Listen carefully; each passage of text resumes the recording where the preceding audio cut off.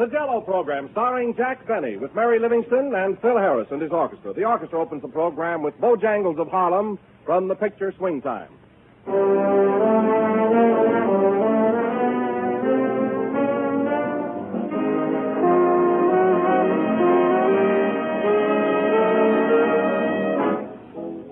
Here's timely news for these exciting football days. The weekly American high school magazine called Scholastic recently asked 274 high school coaches to list the foods they recommend for football squads in training. Here are the results. Milk headed the beverage list. Apples were first among fruit. And Jell-O topped all other desserts. That vote of confidence means a lot to Jell-O, for those 274 coaches represent some 245,000 high school athletes. Jell-O is good for them. But that isn't all. Jell-O also tastes good to them, extra good. And not only to athletes, but to everyone else, old and young as well. For Jell-O is as luscious as refreshing. Of all gelatin desserts, Jell-O and only Jell-O brings you that delicious, extra-rich fruit flavor. So if you want the best, don't accept any substitutes. Get the real thing. Insist on genuine Jell-O.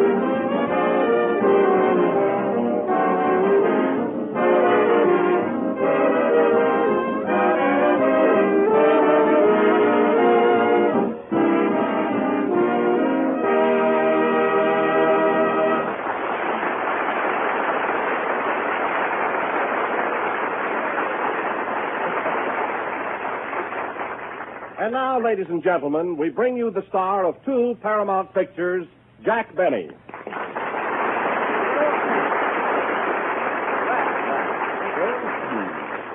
Love sends a little gift of roses. Oh, Don, you got my introduction wrong. It's not the star of two Paramount pictures. It's the star of many Paramount pictures. Oh, sorry, Jack, my error. So now, ladies and gentlemen, we bring you the star of too many Paramount pictures, Jack Benny.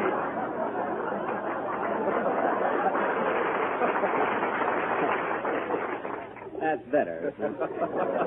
Oh, say, Don, come here a minute. You know, I heard, now, this may be a surprise to you, but I heard quite a bit of unfavorable criticism about last Sunday's program.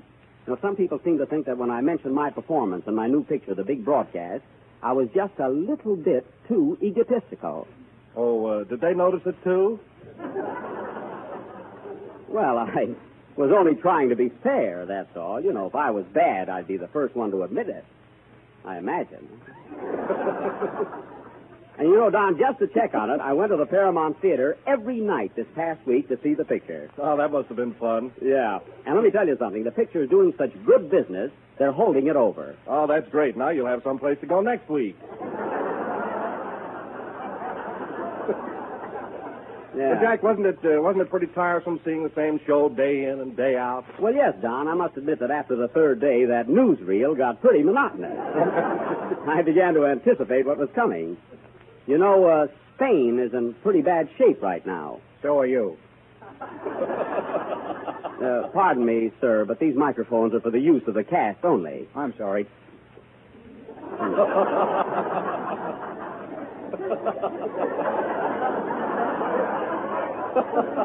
See, the way people walk around here.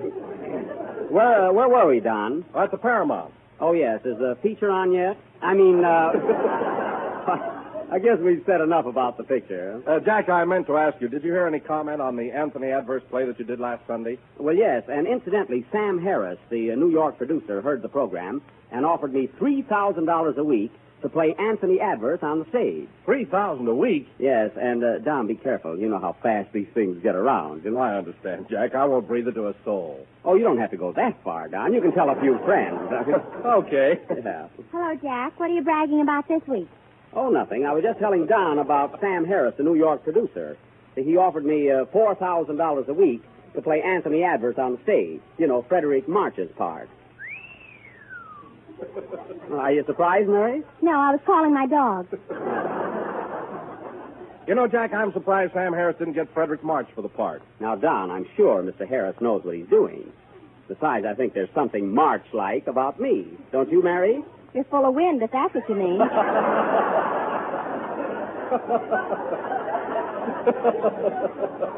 I didn't mean the month of March, Miss Livingston. Anyway, I don't know what to do about the offer. Do you think you'll take it, Jack? Oh, I don't know. Say, $5,000 a week is quite attractive, you know. Gee, I can hardly believe it. Neither do I. Well, it's the truth. And by the way, Mary, remember, keep it strictly confidential, you know? Don't worry, Jack. I'll tell everybody. Thanks, yes.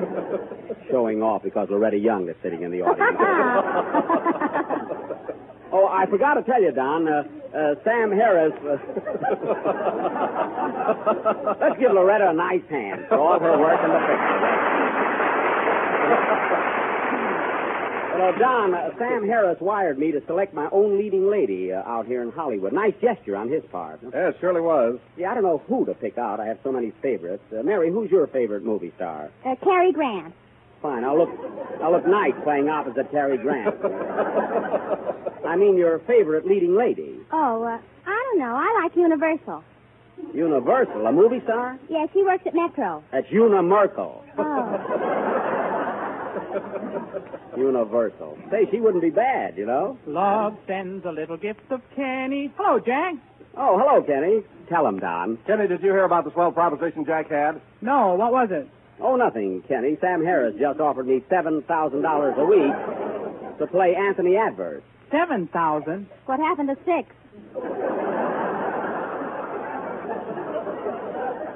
You know, Kenny, what really bothers me is I got to find a leading lady out here, and I don't know who to get.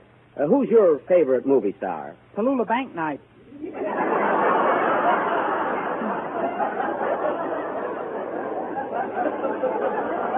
Tallulah Bank Night. Kenny, you mean Bankhead. It's not Bank Night. Oh, I don't care. I never win anyway. Well, what do you go for? Blonde. Why, Kenny, I'm surprised at you. That's all right. He never wins anyway. Listen, Kenny, I told you about my offer from Harris in strict confidence, so, you know what I mean. Keep it under your hat, huh? Gee, I never wear one. No, you never wear one. Did you ever hear of anybody wearing two? I did. Who? Amos and Andy. Well, that was my fault. Amos and Andy. Who's he? Who's he? That's Amos and Andy. They're on the radio. Oh, I thought I was. You know, Jack, that Kenny gets dopier every day. Oh, he does not. He does, too. He does not. Don't listen to him, Mary. Why, Kenny, what's the matter with you? I was sticking up for you. You were not. I was, too. Don't listen to him, Kenny. Oh, for heaven's sake. Play, Phil. I will not. You will, too. All right. It's the craziest mob I ever saw. You will not. You will, too. You will not. You will, too.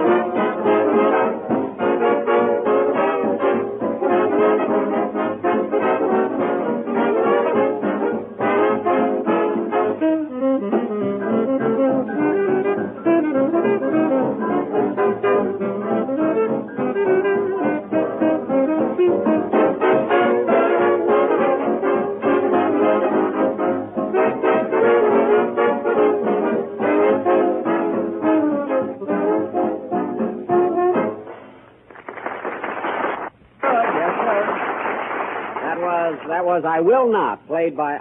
South Sea Island Magic, played by Phil Harris and his Aristocrats of Melody. I kind of like that. I certainly think of some cute names for your orchestra, don't I, Phil? Yeah, but you're cute anyway. I think so. You should see me when I'm shaved.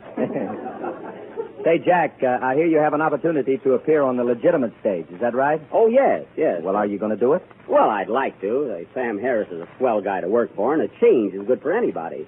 Of course, Phil, you'll keep this under your hat, won't you? Well, I'm sorry, but I just loaned it to Kenny. No. I never saw a program with so few hats. Mary, what are you laughing at? Knock, knock.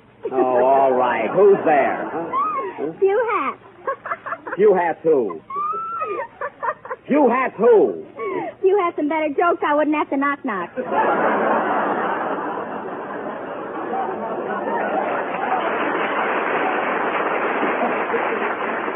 Now, isn't that silly? Well, Jack, I want to wish you a lot of success in your new venture. Sort of looks like you're going from one Harris to another. Oh, yes. Say, and Phil, you don't happen to be related to him, do you, Phil? No, Jack. You see, he spells his name Harris. I see. How do you spell yours? Yours. Oh. Okay. Well, there is a difference there. Pardon me, Mr. Harris. I just finished the raising of your last number. Do you mind if I leave now? No, go right ahead. Oh, just a minute. Say, Jack, you haven't met my new arranger, have you? No. Well, I want you to shake hands with Mr. Blue. He's a great admirer of yours. Well, I'm very glad to know you, Mr. Blue. Oh, that's all right.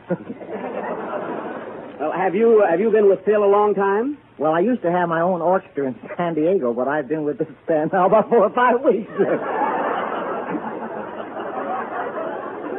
Oh, so you had your own orchestra, eh? Well, what made you give it up? Well, we were playing in a great big ballroom, an awful big place, but nobody ever showed up, and those things kind of depressed me.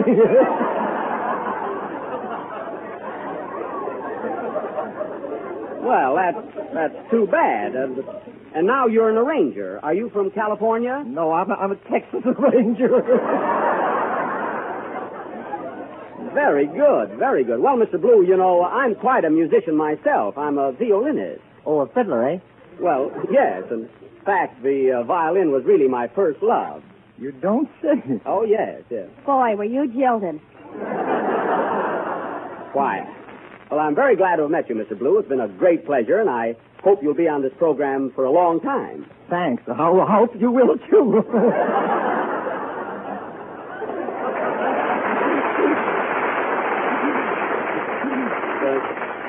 Awfully nice fellow. What do you think of him, Mary? Things like that depress me. Oh. Hey, Kenny. Where's Kenny? Here I am, Jack. Oh, it's time for your song. What's it going to be tonight? Well, Jack, I want to do something real good, so I'm going to sing Make Believe and Show Up. All right, go ahead. Oh, wait a minute. Say, Don, we're about halfway through our program. Haven't you been strangely silent? What do you mean, Jack? You know. Oh, yes, Jack. Jell-O is first in favor because it's first in flavor. So be sure to insist on genuine Jell-O, which comes in 6 delicious flavors. Strawberry, raspberry, cherry, orange, lemon, and lime.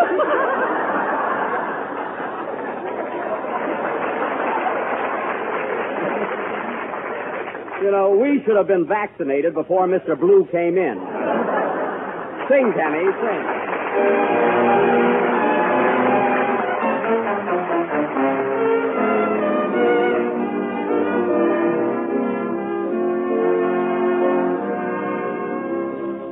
The game of just supposing is the sweetest game I know. Our dreams are more romantic than the world we see. And if the things we dream about don't happen to be so, that's just an unimportant technicality.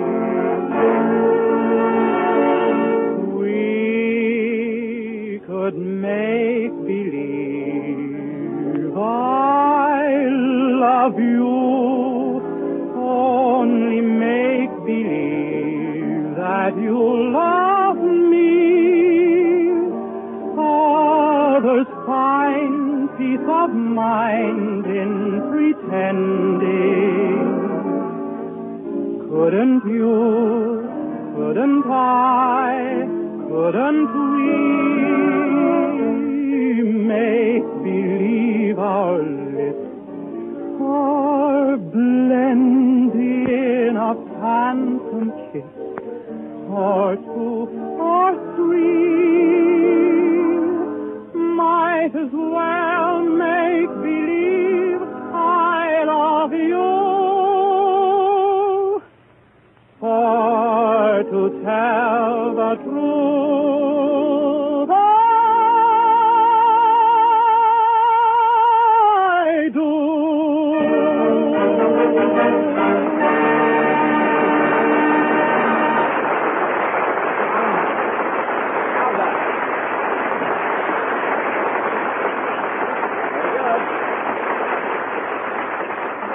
That was Jerome Kern's Make Believe, sung by Kenny Baker with Phil Harris at the baton. And it really was thrilling. Jack, that's swell. Thanks a lot. Phil, I meant that for Kenny. Oh. Thanks, Jack. Well, it was really swell, Kenny. It was great. It was so clear, and I don't know, your voice seemed to be so high tonight. You just noticed it because my salary's so low. Well, Kenny, next week sing Asleep in the Deep, and you won't notice it. I'm going to wait for that laugh. I think it's awfully good. And now, ladies and gentlemen, before going any further with tonight's program, I feel that I must take advantage of this opportunity and announce our feature attraction for next week. I'm sure that all of you have heard of Shakespeare, and most of you are familiar with his works, especially Romeo and Juliet. Well, that's what we're going to present for your entertainment next Sunday night, our version of Romeo and Juliet. See, a double feature. Yes. Thanks, night, too, and I wanted to keep this a surprise, but we've put so much time and thought into it that I simply cannot restrain myself any longer. Are you glad? Hooray! Thank you, ladies and gentlemen. Don't forget, Romeo and Juliet, the greatest romance of all time. A story as tender as a rosebud. As thrilling as love's young dream. As touching as a letter from home. As tempting as a dish of Jell-O. As strong as the Rock of Gibraltar. And slow as molasses. Quiet. We'll speed it up. And now, ladies and gentlemen, we will present tonight a preview of some of the highlights from this immortal classic, which we are going to offer next week. Romeo and Juliet.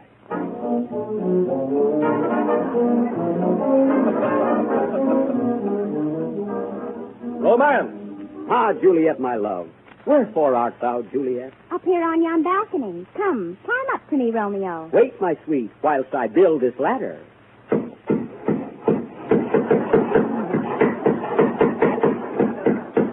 Suspense. Ah, Juliet, my betrothed. The ladder is nearly finished. Tell me, is thine father home? Yes. Gazoo. Drama. Well, children, it sure is nice to see you all this evening. And I... You said drama, not grandma.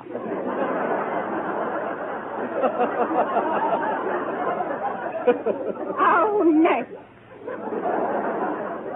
Tragedy. Ah, methinks my task is complete. I shall ascend yon ladder to my love. Ah, can this be the balcony? No, this is a mezzanine. The balcony is 3 flights up. Then I shall climb further.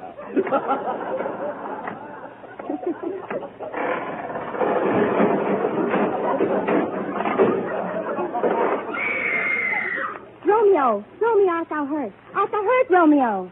Was Romeo hurt? Will he recover? Can the ladder be fixed? Don't tell him, Don. Make him listen.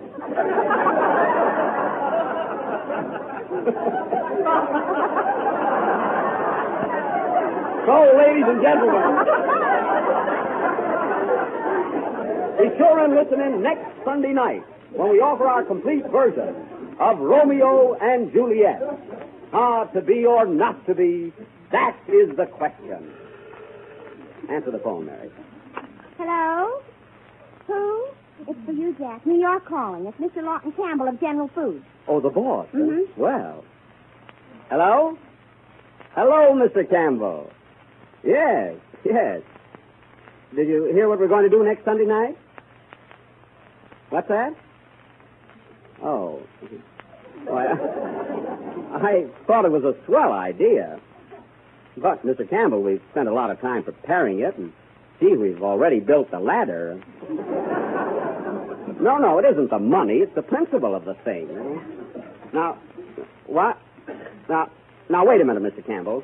I know you're the sponsor, and your word is law. But I've always tried to please you, and I think this is going just a little too far. Careful what you say, Jack. Please, Don. Now, listen, Mr. Campbell. I don't want to argue about this thing, but I've been in show business a good many years, and I think I know the pulse of the public. Watch your blood pressure, Jack. Oh, yeah?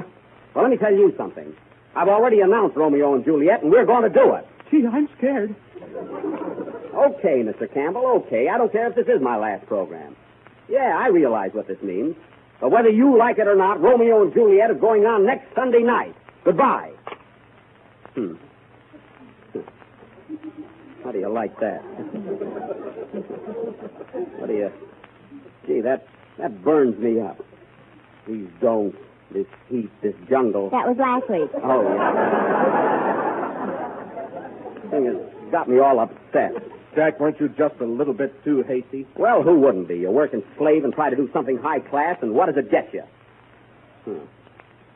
Why are you all standing around there like a bunch of dummies? Oh, take it easy, Jack. Oh, take it easy, huh? You get for trying to do something new and different. Now, if I were you, Jack... You stay out of it.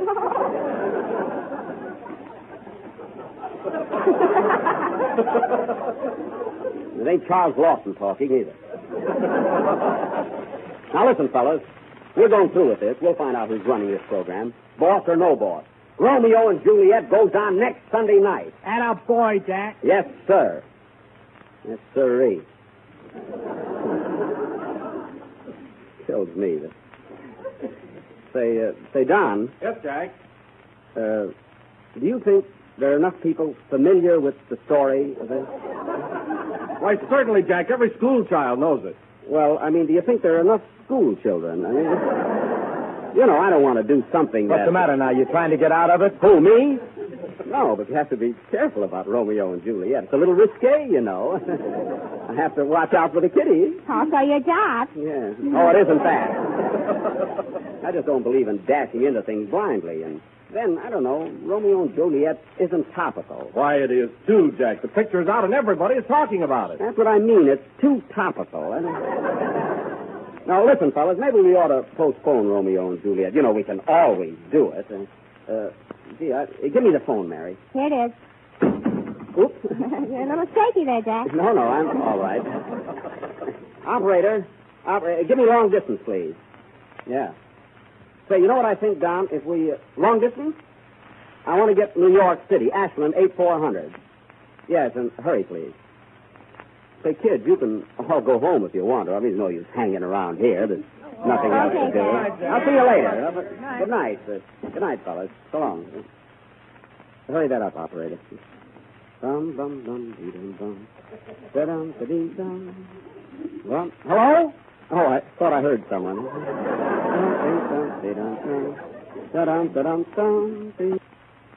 Hello? I want to speak to Mr. Campbell, please.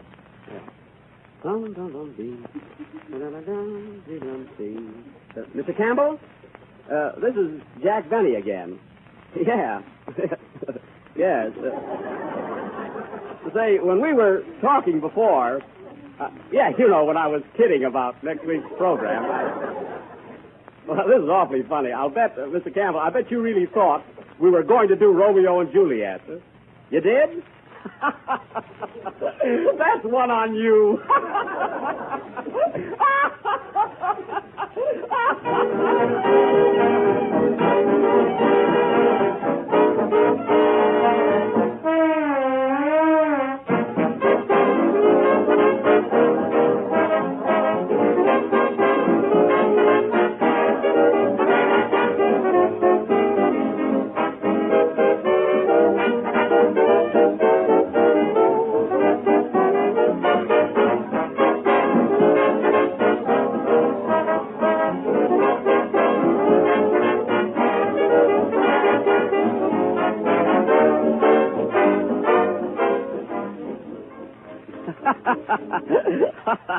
Yes, I sure will. Yes, sir. Well, look, Mr. Campbell, what would you suggest we do next Sunday night? Oh, a fellow as clever as you must have some idea. Huh? What's that? A minstrel show? Oh, you mean a real old-fashioned minstrel show? Oh, sure. Thanks. Yeah, I think that's a swell idea. What's that? Oh, no, Mr. Campbell, no, you can't be the interlocutor. That's my job. So I'll have to put my foot down there. Mildly, of course. Well, goodbye, Mr. Campbell. Thanks for calling. Oh, yes, I called you. Yeah, well, thanks anyway. Say, Mr. Campbell, I sure was a bad boy, wasn't I? Well, goodbye. Goodbye. Well,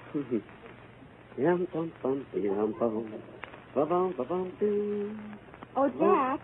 Why, Mary, I thought you went home. Well, I decided to wait for you, Jack. I was a little worried. Oh, everything is okay. In fact, I have a surprise for you, Mary. I just thought of a terrific idea. You know what I think we ought to do next Sunday night? What? A minstrel show. A real old-fashioned minstrel show. Gee, that's swell. Do you think Mr. Campbell let you do it? Oh, I think so. He's a regular guy. They say if he tried to stop me from doing that, I'd really blow up. Jack, what made you think of a minstrel show? Oh, I don't know. It just flashed through my mind. I guess you'd call it inspiration. You know what inspiration means, Mary, huh? Yeah, an order from the boss.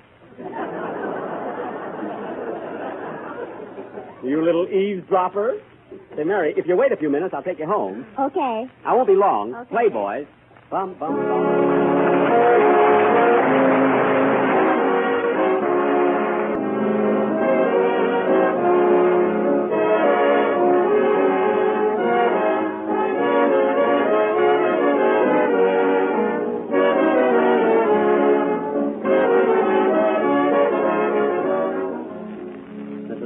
Number of the fourth program in the new Jello series, and we'll be black next week with our minstrel show.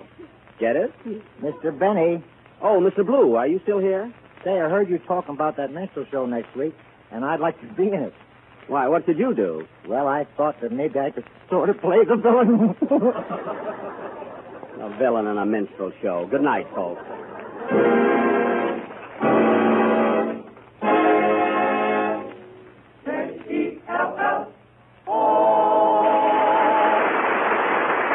The tune of Fine Romance by Jerome Kern is from Swing Time. This program originated in the NBC studios in Hollywood. This is the Red Network of the National Broadcasting Company.